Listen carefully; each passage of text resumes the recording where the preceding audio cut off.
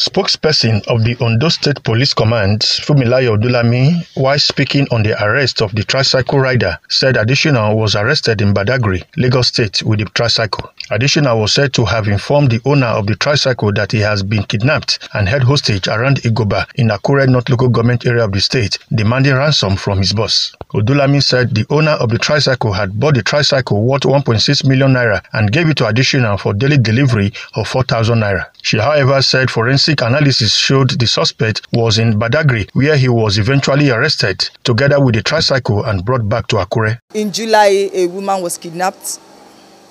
Though it was not reported, ransom was demanded and collected along Gore Expressway.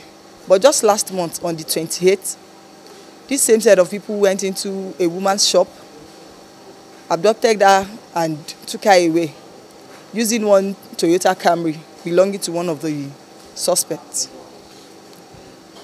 Reports were made and policemen attached to Fosu Division swung into action, and they were able to get some information and some things.